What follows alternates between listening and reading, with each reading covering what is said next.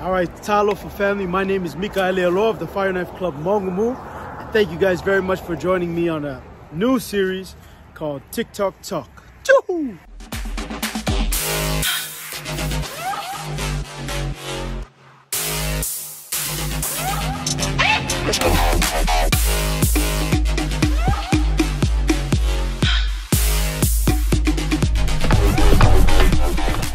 All right, so what is TikTok Talk, you ask? It's just a little series that I'm putting together just to answer some of the TikTok questions that I cannot answer on TikTok because we do not want to break community guidelines. So I hope you guys enjoy, and if you do, please do not forget to smash that subscribe button, hit that like button, and please do not forget to share with your family and friends. Thank you very much. All right, family, so with that being said, let's get into our first question. All right, so the first question reads, and thank you very much for the question, can you please show us a fire knife? Your brother said his ancestors used it in war. All right, so yes, this is true. Our ancestors did used to use it in war, but it looks something like this. All right, so this is a smaller version. All right, and this is a more bigger version. All right, so it looks something like this.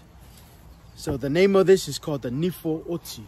All right, Nifo Oti translates to tooth of death.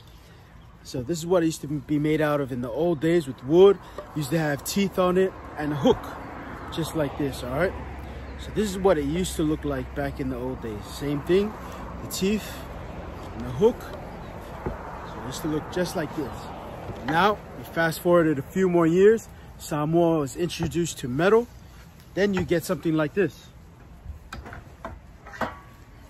Just like that, all right?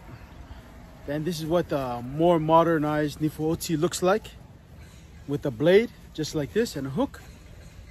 See that? Then, skip a few, a little bit more years, fire was added, and we get something like this. All right? So this is actually my set. This is what I dance with. This is my single knife right here. As you can see, still has the blade, and still has a hook, all right? And then we just add these kinnick wood, or soundboard, and that's what catches on fire. All right, so this is my fire knives, and then these are my double knives. As you see, still has a blade and hook. So a lot of people think that we're just dancing with a stick that's on fire, like a torch, you know, but it's an actual weapon what we're dancing with.